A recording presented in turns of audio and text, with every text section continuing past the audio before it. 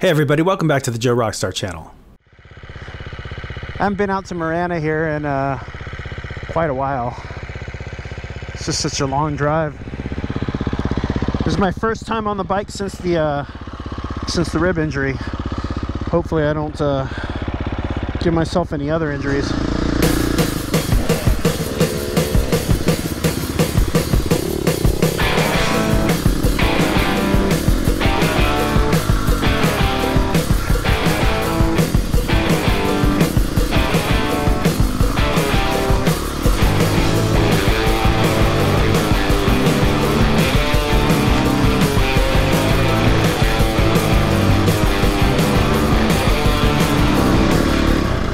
I caught up with some of these 50B guys out here on the trail, or 40B. These are the guys I'm going to be racing in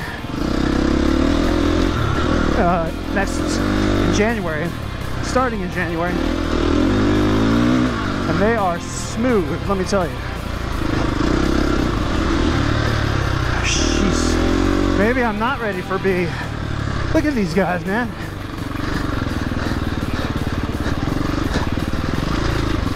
Having a cramp is not an excuse to be this far behind. I don't even see a glimpse of them.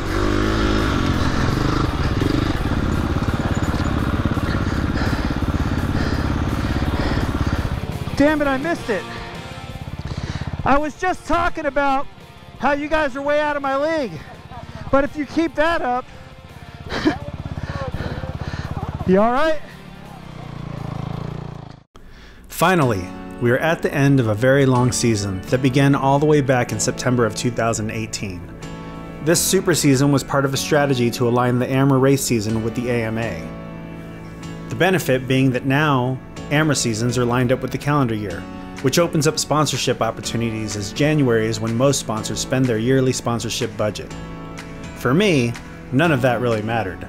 I just wanted more races. And over the last 15 months, we got more races. And this season brought some great finishes and some deep disappointments. On the positive side, I finally finished a race with a win for my first podium and made great strides in my riding skill. Unfortunately, circumstances, both personal and mechanical, would seriously affect my chances in the season's points battle, starting with a major blow in round 1, where my brand new Husky ended up out of commission in the first test with a broken frame. Although I was able to complete the test, I would not be able to finish the rest of the race.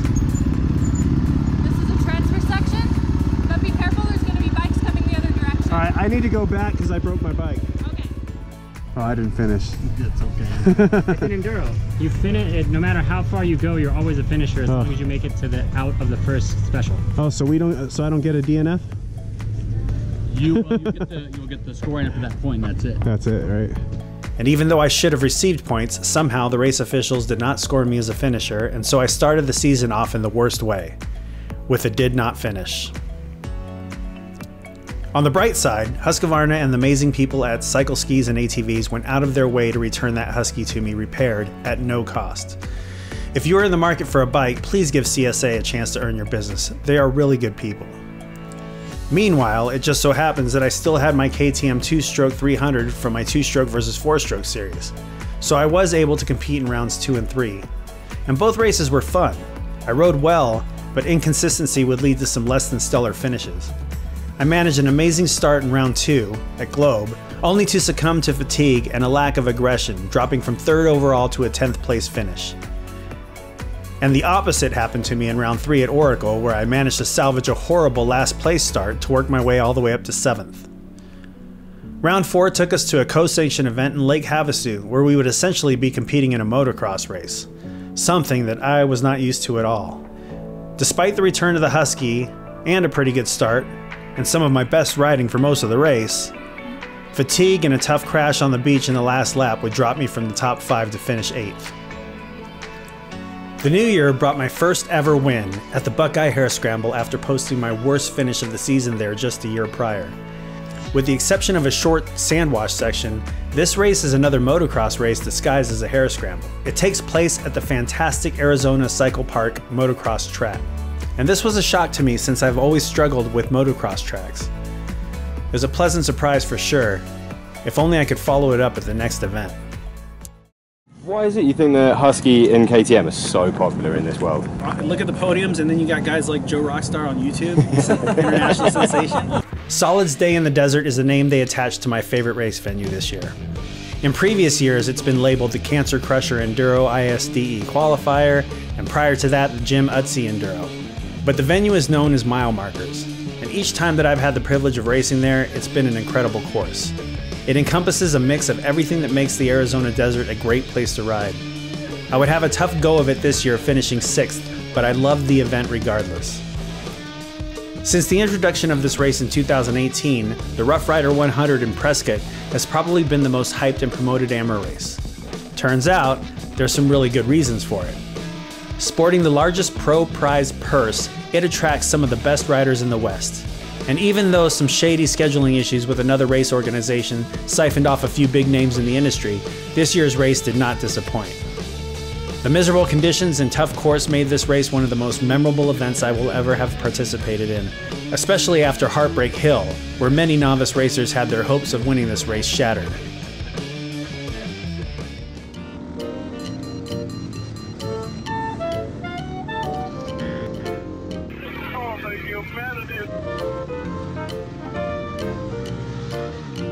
There's something wrong with us. Something very, very wrong with us. Something seriously wrong with us. And for me, this log will always have a special place in my heart. Despite my troubles here, I managed to take a 5th place in the wrong class. I'm not sure how, but for the second time this season, I'd get screwed by scoring errors, which I decided to make a point of emphasis in my next video from San Manuel, where I worked the race. Now this is the one that my club hosts, and so I help prepare and mark some of the course as well as promote the event. I really want to race this course someday. Maybe I'll work a different race next season so that I can race San Manuel. And once again, scoring would be a problem. And this problem would come to a head. Finally, AMRA would take some major steps in correcting the issue, and it seemed to work well for the next events. Unfortunately, a personal tragedy would prevent me from attending the next round.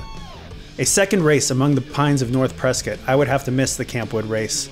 That's another favorite one of mine. My mother, who had been suffering from dementia and Alzheimer's for several years, fell fatally ill, so I rushed home to see her one last time. A week later, she passed quietly in her sleep. A short time later, another new race that I was looking forward to in Page, Arizona seemed to be a huge success. From the videos I've seen, I can only hope to get a chance to race it myself. But this year, that event conflicted with my stepdaughter's graduation from the University of Arizona. I would have to be a real schmuck to miss out on that for a novice dirt bike race. And we are so proud of her. Summer brought the heat, and so we'd have about 8 weeks off until the next race at Flagstaff. With a new suspension and a head full of steam, I went into this hungry for a win. You're late.